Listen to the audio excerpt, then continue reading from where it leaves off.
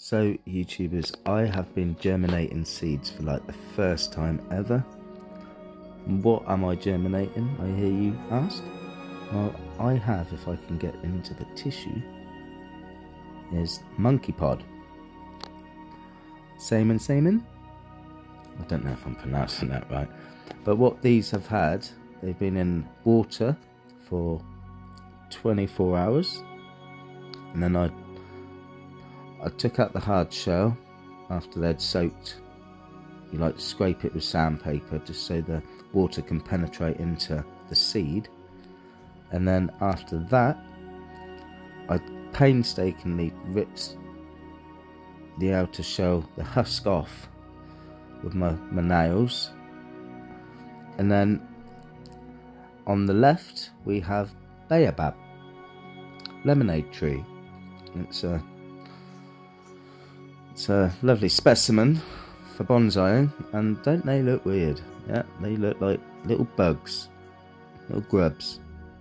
Yeah, but I'm gonna be a nice bonsai one day. You sure are. You bloody sure are. Hopefully. But these were even harder.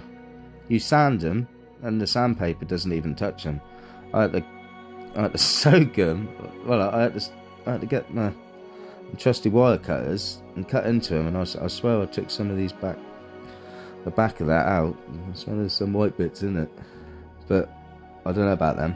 But we'll just cover them up and hope for the best. I'm going to leave them in there for another 24 hours. I'm going to go to work, and I'm going to come back in the morning and see where we are. Morning. It's the next day. It's the next day, alright. Judgment Day. So I found out in the morning the tissue was really dry, so my good friend Jason gave me this bag. It had peanuts in it or something, twiglets, I can't remember what he had in, but thanks Jace. And that's kept it moist. So moment of truth, let's see if they dried out too much this morning and they died, or drum roll. Ooh, look at that. Oh, bloody hell, they look good, don't they? They got proper root on and all sorts. Now that's my first time. That's my first time. They look bloody good. They're bloody working. Now for the baobab. I don't know if I'm pronouncing that. I'd probably not. Just Wikipedia it. Just Wikipedia. And it'll say, did you mean? And you'll say, yeah, that's what I meant. Baobab. Now, these are the ones I really want to work, really. And there's a bit of discoloration, isn't there? Is that normal? Is that discoloration normal? I don't know. Did they dry out too much? And they look like they've opened up a bit more. If anyone's ever tried to grow baobab and knows anything, is that discoloration normal? That does look different though from what it did the night before. I'm quietly confident. Confident? That's the one. I'm quietly confident. Now, I'll just put them there for now. Oh, one got away. A little grub. Let's pop them in there. Now, I thought if I'm going to be germinating seeds, I'm going to have to do it professionally. So I bought all the right kit. Got 12 little pods in there.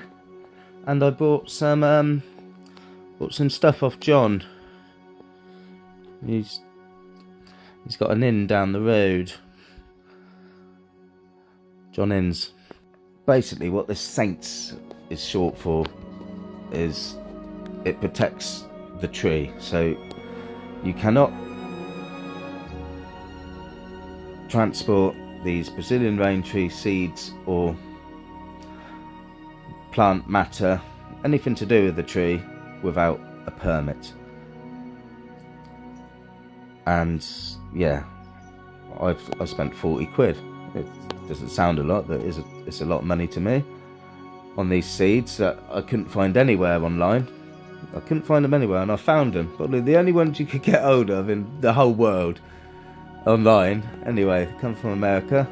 Reputable seed dealer, Seedtopia it was called. And yeah, that was like 3 weeks ago.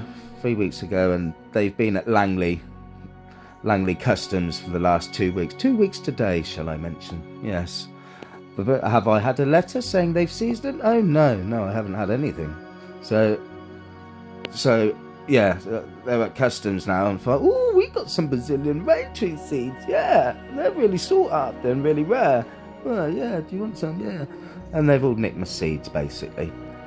So, note to self, if any of you have got a Brazilian rain tree in the UK and you want to give me a cutting, I will pay big bucks for that cutting. I will, yeah, many hundreds.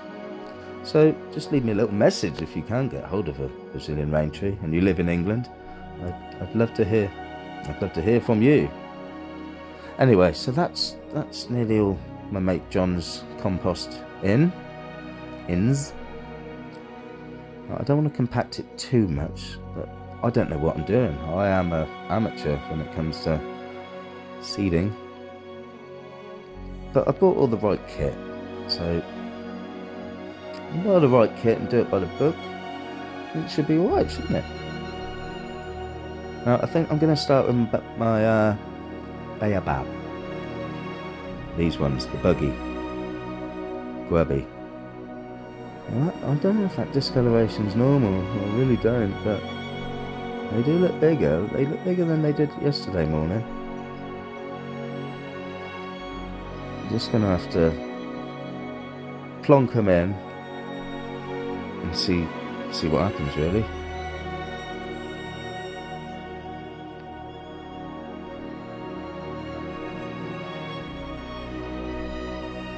Now, I'm all new to this, so I don't even know how I'm meant to put them in these seed trays. A good friend of mine, Jason, said just put it in on its side, like I'm doing with these, and the root will find its way down.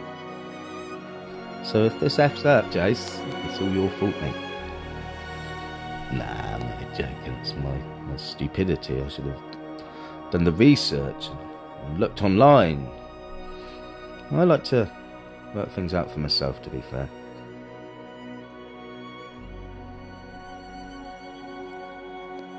Now, a sensible person would probably put little tags in there saying which ones they are, but I've only got 5 of those, and the rest I'm going to fill up with the Monkeypod Samen, and hopefully I'll be able to tell them apart. It's going to be pretty noticeable, hopefully, if they do pop their head up, to tell which is which. Oh yeah, I did put one in there. So, see, I'm very forgetful. I won't even remember. I'll have to watch this video back to see where I put which one. Yeah, crazy. I know, crazy. Right, he got a big root. He has. Gotta be careful. Oh, he got even bigger one. You know, I'm going to put a little hole in. I'm going to give it a head start. Yeah, that's good. I'm doing that one, I know. You've got to be careful not to break that little root bit off. Or you've had it. You green grass. Painstaking, I know. Painstaking. But worth it. Look at him. That's in 24 hours. That is phenomenal. Oh, that's upside down. That's better, I think. Maybe I'm doing this wrong, but it's trial and error, isn't it? Trial and error. It's basically just like bonsaiing. There's no right or wrong way to bonsai. But I guess there is a right and wrong way to get little seedlings. But I'm quietly confident. I know I've said that before, but I am quietly confident that at least 1 or 2 of these things are gonna pop their heads out of the soil. The baobab, I'm not sure. I don't know about that. I'm a bit concerned about that discoloration. I don't know if that's where it got a bit dry this morning when I saw it. But hopefully, look at that. I'll be having words with you, John. You're in at number 2. Fairfield. But yeah, I put a little bit of pressure, but not a lot. I think that is. Oh no, a little bit more. Want it all looking the same.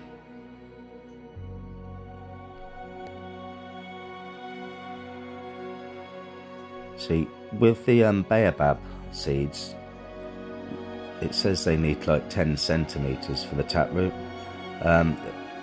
Obviously, that looks really neat. Well done, Gizzy. Well done. Obviously, that is not 10 centimeters deep. That's probably 7, 6, if that. So, if these baobab ones do poke their heads through, I'm going to have to transplant them into separate little pots. I don't know, I got away. I don't know what to do with them. I'll just put them in the tissue for now, and I'll just probably put them in a pot and just hope for the best for them. These are the ones I'm putting the time and effort into, you know. I got my little bonsai watering can. I haven't got a little sprayer. Now, note to self, it would be better to use a little spray bottle if you've got one, because I believe I'm probably putting too much water in here, and that'll kill them, and you get root rot. But we got a little vent. We'll just vent it out. We'll vent it out. Now, if you want to see how these seeds get on, then I suggest you like, share, and subscribe to Gizzy Greenfingers, and I will see you next time. Ta-da for now.